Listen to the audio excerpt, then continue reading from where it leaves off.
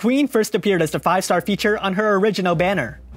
As you can see from the stat chart, her stats were literally off the charts, which clearly meant she was a game breaker and should be pursued as such. Except if we take a look at the other featured unit, a 4-star 9, his stats appear to be a lot more interesting. Which explains why the developers stopped using this form of advertisement.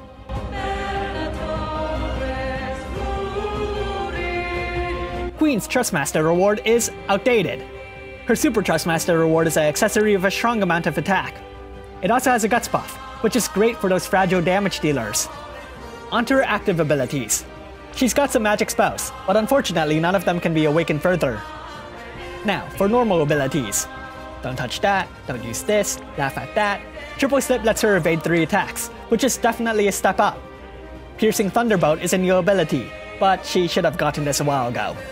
You can tell because the Lightning Impero is at 100%, and the paralysis isn't guaranteed, but it's still not as bad as her first few abilities. It's a lightning attack that chains with Absolute Mirror of Equity, and raises its damage modifier for future use. Flinch-Proof Martyr is the weakest re-raise if necessary. Devastate is devastating to look at. Armor Piercing chains of QH, which, for people who don't know, is Quick Hit, which should have been changed into Bolting Strike a while ago. Hollow Piercing is even worse, as there's nothing interesting about it. Exploder eats up a big chunk of Queen's HP because it's funny.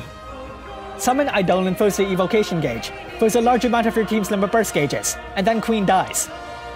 Oath Thrust deals lightning damage that chains of Bolting Strike, lowers the enemy's defense by 80%, and inflicts a 120% Lightning Impero. Mana Charge can be used twice per battle. It boosts her attack by 300%, makes her resistant to attack breaks, and boosts her lightning damage by 30%. Passives. With her Trustmaster reward or Super Trustmaster reward equipped, she gets a 300% boost to her defense and spirit, which is fantastic! But she also has to have like 6% of her health bar for that to activate.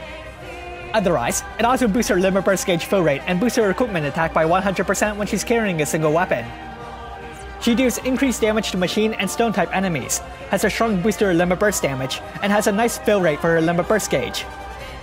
She also has several more notable passives. Berserk can help if she ever gets to that point. She'll get a Guts buff if you awaken Justice Guard, and she meets half the chain cap limit boost.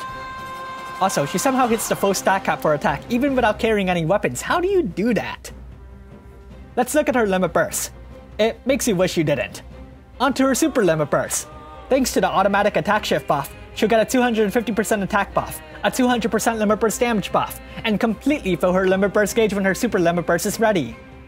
The Super Limit Burst itself inflicts a 130% Lightning Impero, raises her lightning damage by 35%, grants her Machine and Stone Killer, and then deals lightning damage that partially ignores the enemy's defense. Let's rank Brave abilities. I recommend raising She Has 1, it only raises damage, do with it what you will. Time to make a damage rotation. I'll assume she's at EX plus 1. On turn 1, triple cast Bolt Thrust. On turn 2, cast Mana Charge and double cast Piercing Thunderbolt. On turn 3, triple cast Piercing Thunderbolt.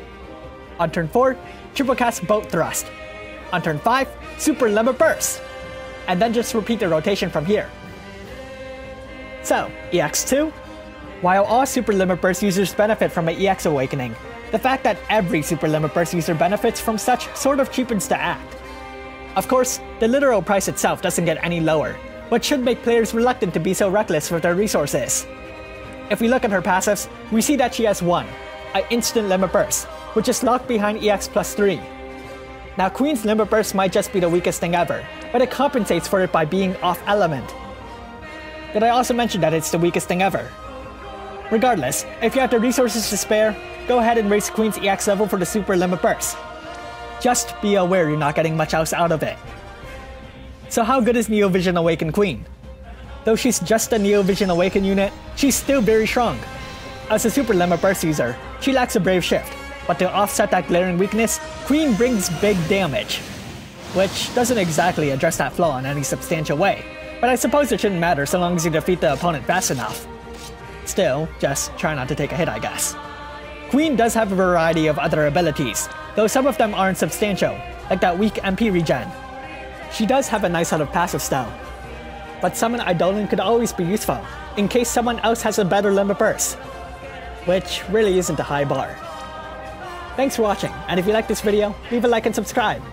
Comment below if you Neo Vision Awakened Queen.